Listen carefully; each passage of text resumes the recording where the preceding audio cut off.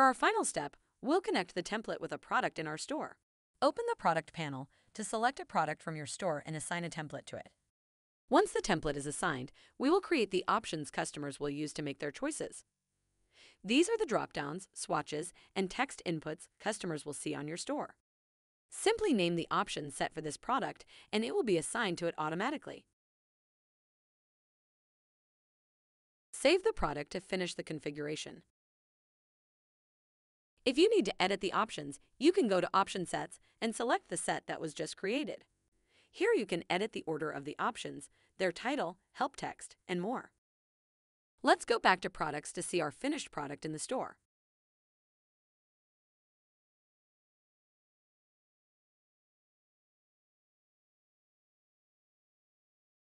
And there it is.